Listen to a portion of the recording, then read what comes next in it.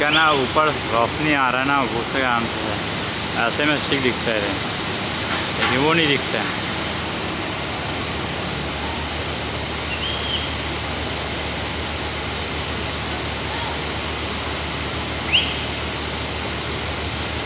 बताना 2 आदमी कितना संभालेगा उसको।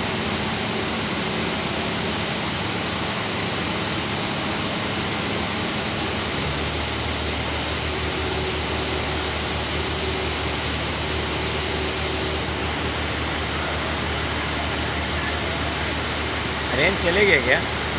नरेंद्र आयस कहाँ है? जान बुझ के नहीं आया। क्यों? फीलिंग देख लिया, बोला लौड़े आपको काम था।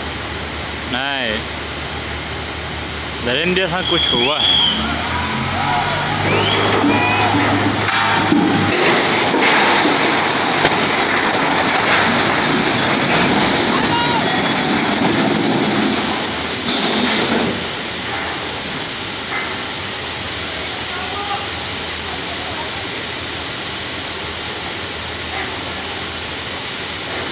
ऑपरेटर तो भग गया।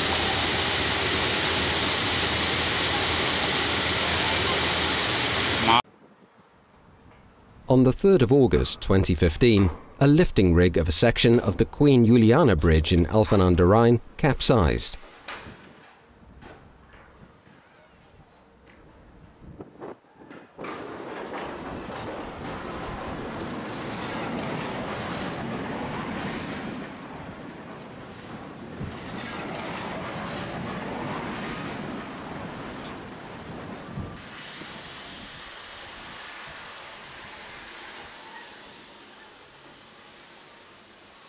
Both cranes and the lifted bridge section fell on the surrounding buildings. Many were completely destroyed. Miraculously, no persons were injured. Why did the lifting rig collapse? How did the parties involved assess the risks of this complex operation, and how did they manage the safety risks for the surrounding area? The Dutch Safety Board started an investigation into these questions. The municipality of Alphen aan den Rijn commissioned the renovation of the bridge to a consortium of a steel constructor and a construction company.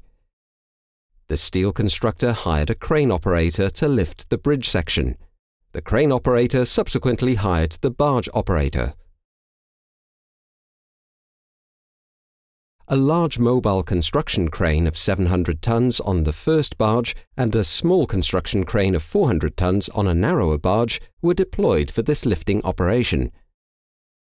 The intention was to simultaneously lift the bridge section from a third barge in a tandem lift operation.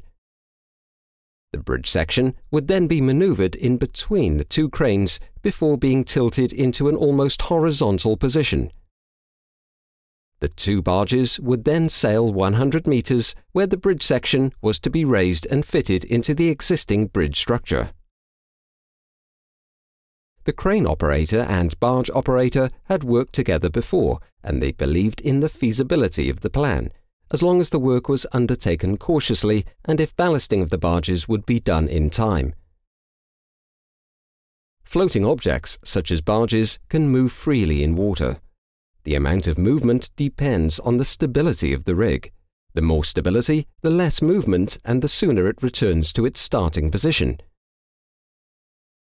Stability is determined by the width and depth of the barge and by the height of the center of gravity in the crane masts.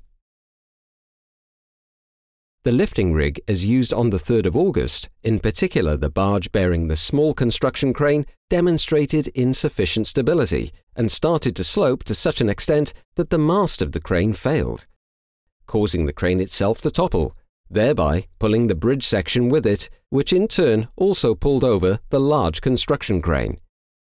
The complexity of the lifting operation had been underestimated by the parties concerned. There was a lifting plan that failed on critical elements.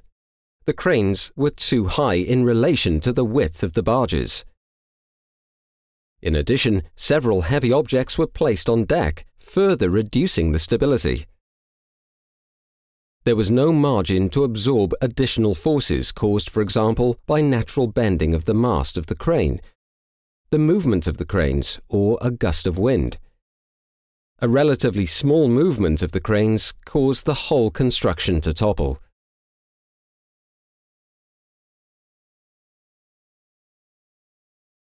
The Dutch Safety Board recalculated the initial stability and concludes that even if the lifting operation had been carried out faultlessly, the accident could not have been avoided.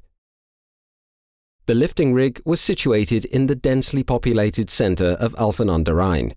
The largest crane towered with 44 meters far above the surrounding buildings. None of the parties involved recognized that the lifting of the bridge section engendered risks for the immediate surroundings. Within the construction consortium, the construction company, as project manager, occupied a key role in coordinating risks.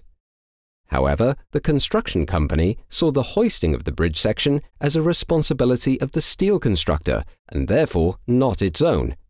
Neither noticed that the lifting plan was inadequate, and they let happen that the lifting started with an unsafe rig. Safety focused merely on the workers and the construction site itself. The municipality of Alphen aan den Rijn attached considerable importance to avoiding additional nuisance for the local residents during the renovation work. When issuing the license for the renovation, the municipality could have demanded a construction safety plan for the area describing safety measures, but failed to do so. As a result, the execution of the work, including the lifting work and the related safety risks for the surrounding area, remained unconsidered. The Dutch Safety Board concludes that various parties blindly trusted on one another's expertise and relied on the responsibility of the other parties in the chain. This pattern was reflected throughout the project organization, from barge operator through to municipal authority. The Dutch Safety Board has the following recommendations. To the construction companies involved, for future building projects, ensure that adequate risk management is performed for the entire construction process. To the Minister for Housing and the central government sector, ensure that any building project is designated one party responsible for risk management. Enlist in the building decree when a construction safety plan is needed.